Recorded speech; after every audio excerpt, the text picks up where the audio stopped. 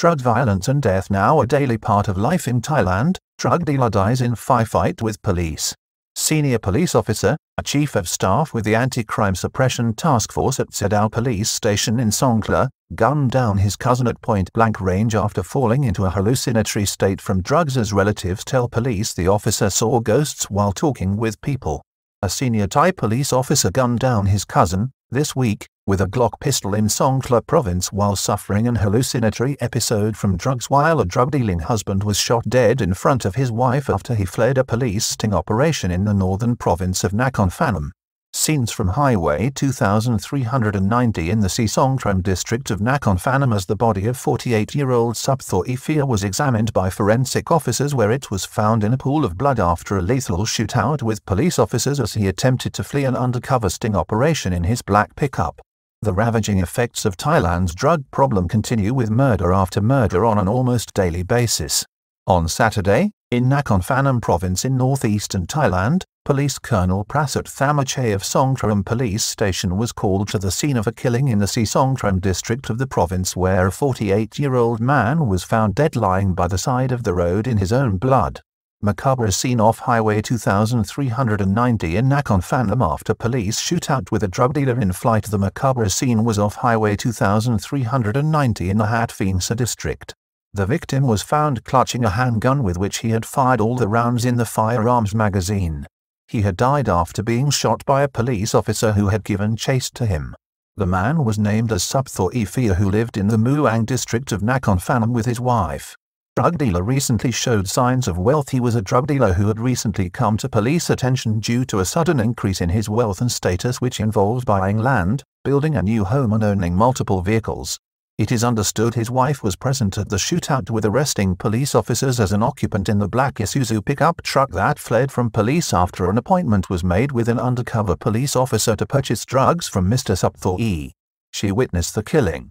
Fired at police as they gave chase to his pickup. Reports suggest that the suspect fired at police as he fled from them along the highway.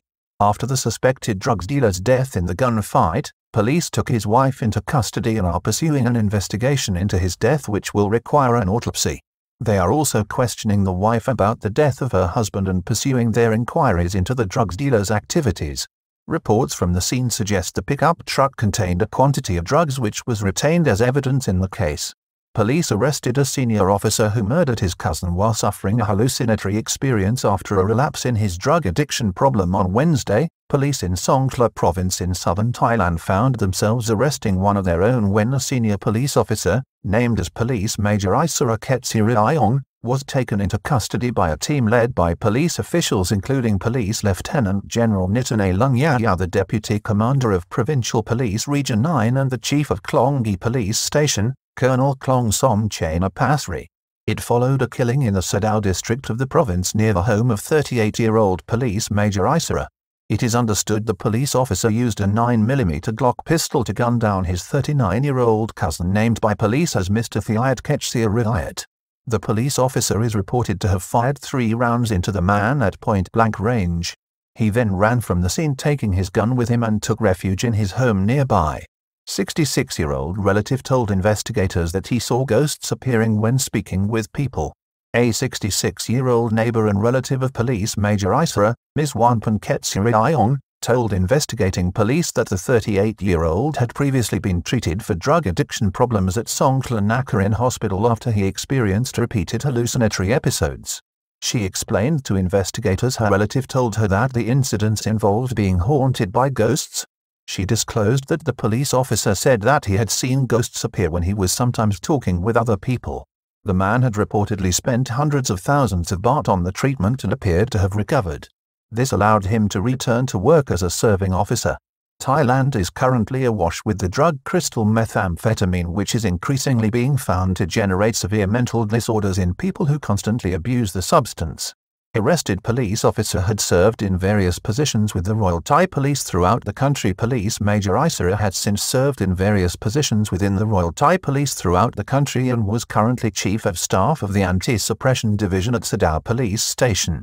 Further details of the case were given by Police Lieutenant General Nitanay, who confirmed the officer had been arrested but explained his condition did not allow police to properly interrogate him. He emphasized that the officer would be facing appropriate legal procedures including prosecution for the offense, while at the same time, a disciplinary inquiry was underway.